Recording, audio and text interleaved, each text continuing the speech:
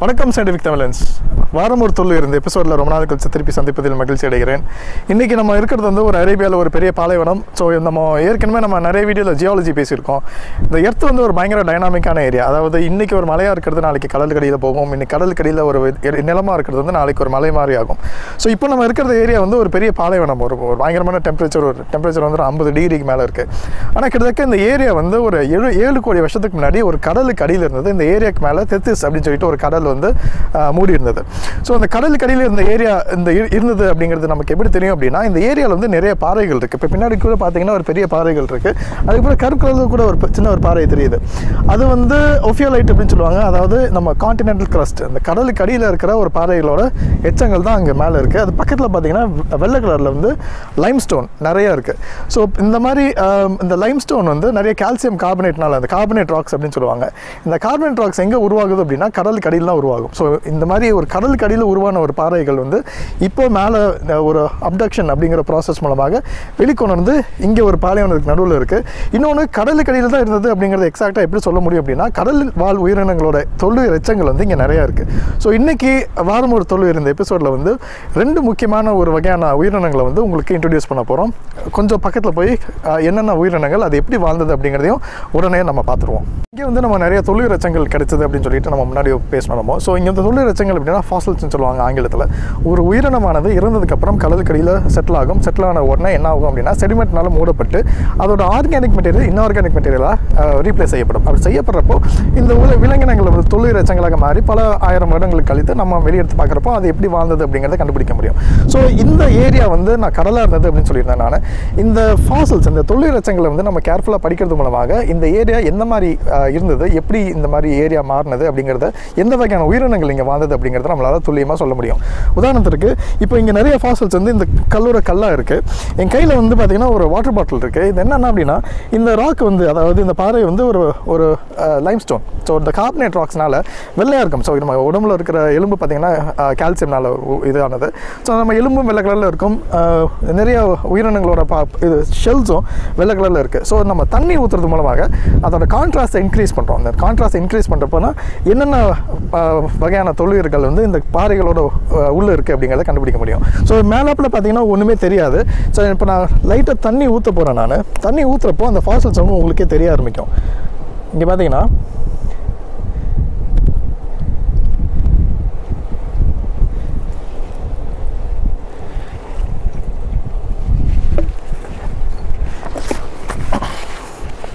Okay. So இங்கே பார்த்தீங்கன்னா 2 வகையான ஃபாசில்ஸ் இங்கே இருக்குது. ஸோ இப்போ பார்த்தீங்கன்னா 2 வகையான ஃபாசில்ஸ் இருக்குது. இங்கே பார்த்தீங்கன்னா வளைவாக நிறைய வட்டமாக ஒரு இது இருக்குது. இது வந்து கடல்வாழ் ஸ்னெயில் அப்படின்னு சொல்லுவாங்க, சி ஸ்னெயில்னு சொல்லுவாங்க.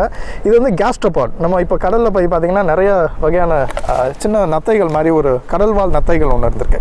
ஸோ இதோட பேர் ஆக்டினோலிட் அப்படின்னு சொல்லுவாங்க.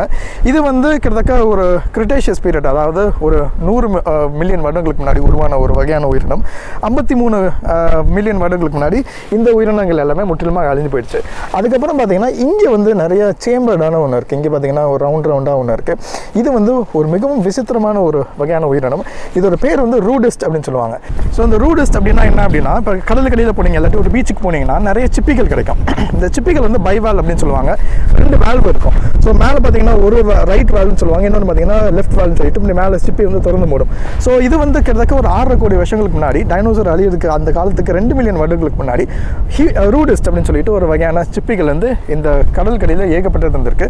இந்த ரூடிஸ்ட் எப்படி இருக்கும் அப்படின்னா, இந்த பாட்டில் மாதிரி ஒன்று இருக்கும் அந்த ரூடிஸ்ட்டு. ஸோ பார்த்தீங்கன்னா நீளமான ஒரு டியூப் இருக்கும். அந்த டியூப் மேலே பார்த்தீங்கன்னா ஒரு ஷெல் இருக்கும். ஸோ மேலே வந்து ஓப்பன் ஆகும், அது கீழே வந்து பெர்ஃபரேட்டடான எட்ஜஸ் இருக்கும். ஸோ இது வந்து ஒரு ஃபில்டர் ஃபீடர், அதாவது கடலில் இருக்கிற எல்லா தண்ணிகளை வந்து ஃபில்டர் பண்ணி அதில் இருக்கிற உயிரினங்கள், அதாவது சின்ன சின்ன பிளாங்டன்ஸு இந்த மாதிரி உயிரினங்களை வந்து ஃபில்டர் பண்ணி சாப்பிட்டுட்டு இது மூடிடும். ஸோ இது பார்த்தீங்கன்னா ஒரு 6 கோடி வருஷங்களுக்கு முன்னாடி, அதாவது 68 கோடி வருஷங்கள் 68 மில்லியன் வருடங்களுக்கு முன்னாடி ரூடிஸ்ட் வந்து இந்த கடல் வாழ் எங்கே எல்லா இடத்துலையும் இருந்தது. ஒரு காலகட்டத்தில் போய் பார்த்தீங்கன்னா டைனோசர் அழியிறதுக்கு 2 மில்லியன் வருடங்களுக்கு முன்னாடி இந்த ரூடிஸ்ட் வந்து ஒரு ரீஃப் ஃபார்மிங் வகையான உயிரினமாக இருந்திருக்கு. அதாவது இன்றைக்கி நம்ம கடற்கரையில் போனீங்கன்னா கோரல் ரீஃப்ஸ்னு சொல்லுவாங்க, பவளப்பாறைகள். கோரல் ரீஃப்ஸ் தான் ரீஃப் அப்படிங்கிற ஒரு விஷயத்தை வந்து உருவாக்குது. ஆனால் 6 கோடி வருஷங்களுக்கு முன்னாடி இந்த ரூடிஸ்ட் வகையான உயிரினங்கள் தான் ரீஃப் பில்டிங் ஆர்கானிசம்ஸ் இருந்தது. இந்த ரூடிஸ்ட் வந்து அழியாமல் இருந்தது அப்படின்னா இந்நேரம் இந்த கோரல்ஸ் வந்து எதுவுமே இருந்திருக்கு. அதாவது ஒரு காலகட்டத்தில் கோரல்ஸ்க்கும் இந்த ரூடிஸ்க்கும் நடந்த ஒரு ரேஸ் அப்படின்னு சொல்லுவாங்க, எவல்யூஷனரி ரேஸ்ன்னு சொல்லுவாங்க. அந்த இதில் வந்து ரூடிஸ்ட் வந்து கிட்டத்தட்ட கோரல்ஸ் வந்து முக்கியமாக முற்றிலுமாக அழிச்சிடுச்சு. ஆனால் ஒரே ஒரு சின்ன ஒரு கிளைமேட்டிக் சேஞ்ச், அதாவது இந்த ஓஷனோட டெம்பரேச்சரும் அதோட அசிடிட்டியும் மாற மாற இந்த ரூடிஸ்ட் அப்படிங்கிறது வந்து முற்றிலுமாக அழிந்து போய் கோரல்ஸ் வந்து ரீப்ளேஸ்மெண்ட் செஞ்சிருச்சு. ஸோ பார்த்தீங்கன்னா ஒரு ரீஃப் பில்டிங் ஆர்கானிசம்ஸ். இந்த ரூடிஸ்ட் பற்றி நிறையா நம்ம மக்களுக்கு வந்து தெரியாது. நம்ம ஏற்கனவே அமோனியஸ் பற்றி பேசியிருந்தோம், அதே மாதிரி நிறைய ஃபாசல்ஸ் பற்றி பேசியிருந்தோம். சில ஃபாசல்ஸ் வந்து நிறையா கிடைக்கும். அதே மாதிரி ரூடிஸ்ட் போய் பார்த்தீங்கன்னா எல்லா உலகத்தில் எல்லா இடத்துலையும் கிடைக்காது. முக்கியமாக பார்த்தீங்கன்னா எந்தெந்த ஏரியாவில் ஈக்குவேட்டர் இருந்ததோ அந்த ஏரியாவில் மட்டும் தான் ரூடிஸ்ட் கிடைக்கும். ஸோ இங்கே பார்த்தீங்கன்னா அரேபியா வந்து ஒரு காலகட்டத்தில், அதாவது 6 கோடி வருஷங்களுக்கு முன்னாடி ஈக்குவேட்டரில் இருந்தது. அதே மாதிரி ஜமைக்காவில் கிடச்சிருக்கு, அப்புறமேட்டு கிரீஸ், அப்புறமேட்டு இத்தாலி, இந்த ஏரியாவில் வந்து ரூடிஸ்ட் அப்படிங்கிற விஷயம் கிடச்சிருக்கு. இன்னும் ரூடிஸ்ட் பற்றின விஷயங்கள் நமக்கு நிறைய தெரியாது. அதாவது எப்படி அந்த ஷெல்ஸ் வந்து மேலே உருவானது, இது வந்து கிட்டத்தட்ட பார்த்தீங்கன்னா ஜுராசிக் பீரியடில் வந்து ஒரு ஷெல்லாக உருவானது. அப்புறமேட்டு ஏன் இந்த லாங் ஷெல் அப்படின்னு போய் பார்த்தீங்கன்னா, இப்போ நார்மலான சிப்பி இருக்குது அப்படின்னா ஒரு பெரிய அலை வந்ததோ ஒரு பெரிய புயல் வந்ததோ அந்த சிப்பி வந்து ஆழ்கடலுக்கு போயிடுச்சுன்னா அந்த சிப்பியால் உயிர் வாழ முடியாது. அதனால் இந்த சிப்பி ஒரே இடத்துல நங்கூரம் பாய்ச்ச மாதிரி நிற்கிறதுக்காக என்ன ஆகுது அப்படின்னா, பரிணாம வளர்ச்சியில் இந்த சிப்பியோட ஒரு வால் மட்டும் நல்ல எவால்வ் ஆகி நீளமான டியூப் மாதிரி ஆயிடுச்சு. இன்னொரு சிப்பியோட வால் வந்து அப்படியே இருந்திருக்கு. ஸோ இதனால் எப்படி ஆகும்னா, இந்த பாதி வந்து நிலத்தில் சப்மர்ஜ், அதாவது புதையுண்டு இருக்கும். எவ்வளோ பெரிய புயல் வந்தாலும் வேவ் வந்தாலும் இதை உடனே அடிச்சுட்டா ஆழமான கடலுக்கு போகாது. ஸோ அதனால தான் ரூடிஸ்ட் வந்து ரொம்ப நாளாக கிட்டத்தட்ட ஜுராசிக் பீரியடாக ஒரு 15 கோடி வருஷங்களுக்கு முன்னாடி உருவான ரூடிஸ்ட் வந்து பரிணாம வளர்ச்சி அடைஞ்சு கிட்டத்தட்ட ஒரு 6 கோடி வருஷங்களுக்கு முன்னாடி கடல் எங்கும் ரூடிஸ்டாக இருந்தது. அதுக்கப்புறம் போய் பார்த்தீங்கன்னா 2 மில்லியன் வருடங்களுக்கு முன்னாடி, அதாவது டைனோசர்ஸ் வந்து ஒரு பெரிய விண்கல் மோதி அழிஞ்சு போயிடுச்சு. அதுக்கு 2 மில்லியன் வருடங்களுக்கு முன்னாடி உலகத்தில் இருக்க எல்லா ரூடிஸ்ட்டும் மிஸ்டீரியஸ்லி எல்லாமே அழிஞ்சு போயிடுச்சு. ஸோ இது வந்து இப்போ நம்ம கடையில் இருக்கிற வந்து ஒரு ரீஃப். அதாவது இங்கே போய் பார்த்தீங்கன்னா கோரலோட ஃபாசில்ஸ் எதுவுமே அவ்வளோ கிடைக்காது. முற்றிலுமாக ரூடிஸ்டோட ஃபாசில்ஸ் மட்டும் தான் இருக்குது. ஸோ இதன் மூலமாக நமக்கு என்ன தெரியுது அப்படின்னா, 6 கோடி வருஷங்களுக்கு முன்னாடி இப்போ நம்ம ஸ்கூபா டைவிங் போனோம் அப்படின்னா கோரல்ஸ் இருக்கும். ஆனால் இன்றைக்கி இருக்கிற மாதிரி அதீத அளவில் கோரல்ஸ் இல்லாமல் கோரல்ஸுக்கு பதிலாக ரூடிஸ்ட் வந்து ரீஃப் பில்டிங் ஆர்கானிசம்ஸாக இருக்கும். ஸோ இப்போது நம்ம இருக்கிறது வந்து ஒரு பெரிய பாலைவனம். அந்த பாலைவனத்துக்கு நடுவில் வந்து ஒரு கடலுக்கான ஒரு ஆதாரம் வந்து நம்ம முன்னாடி இருக்குது. ஸோ அங்கே மட்டும் ரூடிஸ் கிடையாது, இந்த ஏரியாவில் இருக்கிற பாறைகளையும் நிறைய ரூடிஸ் இருக்குது. முக்கியமாக 3 டைமென்ஷனில் நிறைய ரூடிஸ் வந்து ப்ரிசர்வ் ஆகிருக்கு. இங்கேயும் நான் தண்ணி ஊற்றினா தான் தெரியும். இங்கே பார்த்தீங்கன்னா ஏகப்பட்ட இடத்துல ரூடிஸ் இருக்குது. இன்னொன்று, இந்த ரூடிஸ் வந்து ரொம்ப கேர்ஃபுல்லாக பார்க்குறது மூலமாக அது எப்படி இருந்தது அப்படிங்கிறத கவனிக்க முடியும். இங்கே பார்த்தீங்கன்னா நீளமான டியூபாக இருக்குது. ஸோ அப்படின்னு பார்த்தீங்கன்னா இந்த மாதிரி தான் ரூடிஸ் இருக்கும். இதை வந்து இப்படி கட் பண்ணால் இந்த மாதிரி டியூப்ஸ் வரும். அதே மாதிரி இங்கே போய் பார்த்தீங்கன்னா உருண்டையாக இருக்குது.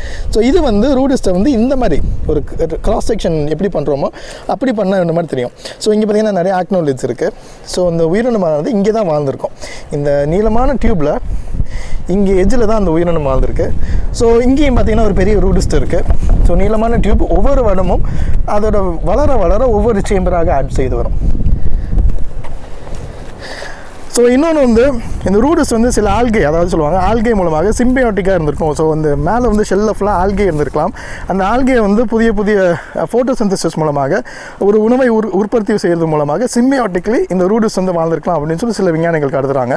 இன்னொன்று வந்து இந்த ஏரியா வந்து நம்ம சில ரூடிஸ் வந்து 3 டைமென்ஷனாகவே ப்ரிசர்வ் ஆகிருக்கு. இங்கே பக்கத்தில் வந்து பார்த்திங்கன்னாவே தெரியும். ஸோ இதெல்லாமே கிராஸ் செக்ஷன். இங்கே பார்த்தீங்கன்னா ஒரு ரூடிஸ்ட் அப்படியே 3 டைமென்ஷனாக ப்ரிசர்வ் ஆகிருக்கு. ஸோ இதை நீங்கள் எப்படி உருவகப்படுத்தி பார்க்கணும் அப்படின்னா, ஒரு பெரிய ஒரு அக்வேரியம் டேங்க் எடுத்துக்கோங்க, ஒரு கண்ணாடி குடுவை. அதில் வந்து நிறைய மீன்களும் செடிகளும் எல்லாமே இருக்குது. திடீர்னு உடனே அந்த அக்வேரியம் எடுத்துகிட்டு நீங்கள் வந்து ஒரு ஃப்ரீசரில் போட்டு ஃப்ரீஸ் பண்ணிட்டீங்கன்னா, ஓவர் நைட் பண்ணிட்டீங்கன்னா, அடுத்த நாள் காலையில் எடுத்து பார்க்குறப்போ ஒரு சாலிட் பிளாக் ஆஃப் ஐஸ் மாதிரி இருக்கும். அந்த ஐஸ் எடுத்துகிட்டு 2 கட் பண்ணி பார்த்தீங்கன்னா, அந்த உயிரினங்கள் வந்து ஏகப்பட்ட இடத்துல நிறைய ஸ்பேஸில் இருக்கும். அதோட நிறைய கிராஸ் செக்ஷன்ஸும் சைட் செக்ஷன்ஸும் கிடைக்கும். அதே மாதிரி தான் ஒரு காலகட்டத்தில் எல்லா உயிரினங்களும் செட்டில் ஆகி இருந்து போய் கீழே செட்டில் ஆகிருக்கு.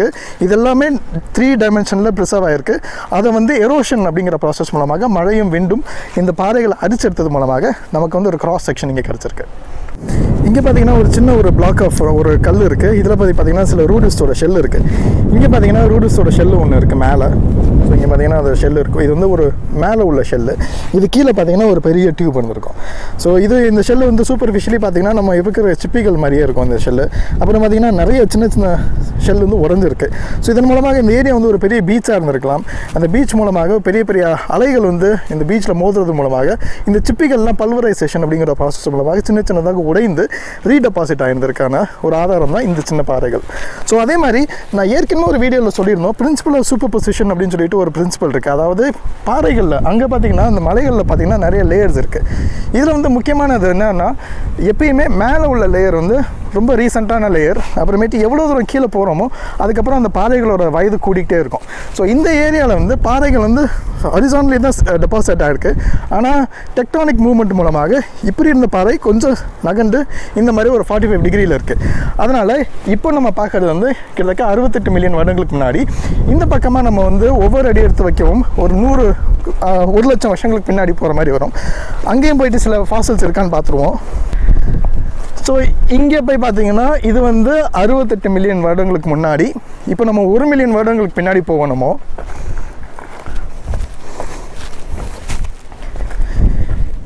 ஓகே. ஸோ இங்கே பார்த்தீங்கன்னா அங்கேருந்து கிட்டத்தட்ட ஒரு 5 லட்சம் இல்லாட்டி ஒரு 10 லட்சம் வருஷங்களுக்கு முன்னாடி வாழ்ந்த ஒரு வகையான உயிரினம். ஸோ இங்கேயும் பார்த்தீங்கன்னா ரூடிஸ்ட் அவ்வளோவா இருக்காது. நிறைய கேஸ்ட்ரோபாட்ஸ் இருக்கும். ஆக்டின்வெல்ட் கேஸ்ட்ரோபாட்ஸ் அப்படின்னு ஒன்று இருக்குது.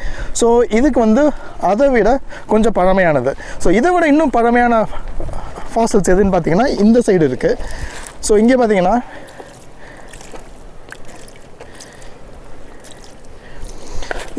வேறு வகையான ரூடிஸ்ட் ஒன்று இருக்குது. இங்கே பார்த்தீங்கன்னா அதே ஆக்டினோலடி இங்கேயும் இருக்குது.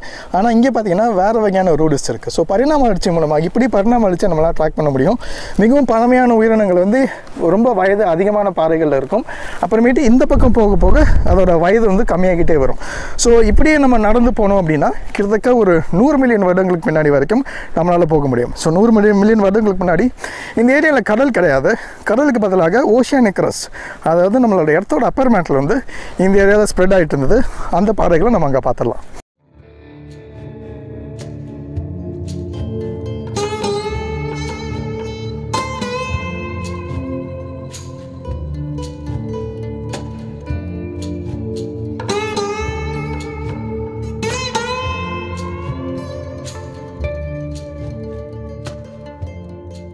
ஸோ இப்போ நம்ம அங்கேருந்து இவ்வளோ தூரம் வந்துட்டோம். நம்ம கிட்டத்தட்ட ஒரு 30 மில்லியன் வருடங்களுக்கு பின்னாடி நம்ம வந்துட்டோம். இப்போ வந்து ஒரு 100 மில்லியன் வருடங்கள் பழைய பாறைகள் இருக்குது. இது பார்த்திங்கன்னா நம்மளோட இடத்துக்கு வந்து 3 லேயர் இருக்கும். க்ரஸ்ட் இருக்கும், மேண்டில் இருக்கும், கோர் இருக்கும். நம்ம மேண்டில் பார்த்திங்கன்னா ரொம்ப திக்கானது, க்ரஸ்ட் வந்து ரொம்ப சின்னதானது. ஸோ அந்த க்ரஸ்ட்டை தாண்டி உள்ளே போயிட்டோம் அப்படின்னா இந்த மேண்டில் வந்து பாறைகள் எல்லாமே உருகிய நிலையில் இருக்கும். ஸோ என்ன ஆகும் அப்படின்னா சின்ன சின்ன டைக்ஸ் அப்படி ஒரு சின்ன ஒரு விரிசல் விடும். நம்ம டெக்டானிக் பிளேட்டில் விரிசல் விடப்போ இந்த பாறைகள் எல்லாமே உருகிய பாறைகள் எல்லாமே மேலே ஒரு கன்வெக்ஷன் அப்படிங்கிற ப்ராசஸ் மூலமாக வெளியே வந்து இந்த சீ ஃப்ளோர்லேருந்து ஸ்ப்ரெட் ஆகும்.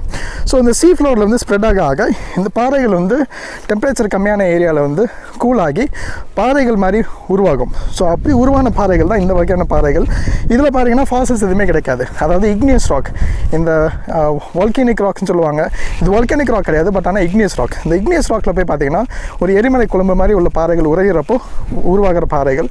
இது வந்து எந்த வகையான ஃபாசில்ஸும் கிடைக்காது. ஆனால் கிட்டத்தட்ட ஒரு 100 மில்லியன் மில்லியன் வருடங்களுக்கு முன்னாடி உருவான பாறை. இது உருவாகிறப்போ இந்த ஏரியாவோட டெப்த்து பார்த்திங்கன்னா கிட்டத்தட்ட ஒரு 40 கிலோமீட்டர் நம்ம பூமிக்கு அடியில் இருந்த ஒரு பாறைகள். இதோட டெம்பரேச்சர் பார்த்திங்கன்னா உருவாகிறப்போ அந்த டெம்பரேச்சர் அட்லீஸ்ட் ஒரு 1500 ஒரு 2000 டிகிரி சென்டிகிரேட் வரைக்கும் இது டெம்பரேச்சர் இருந்திருக்கும். இன்னொன்று இது உருவான ப்ரெஷர் அப்படின்னு பார்த்திங்கன்னா 12 கிலோபார்.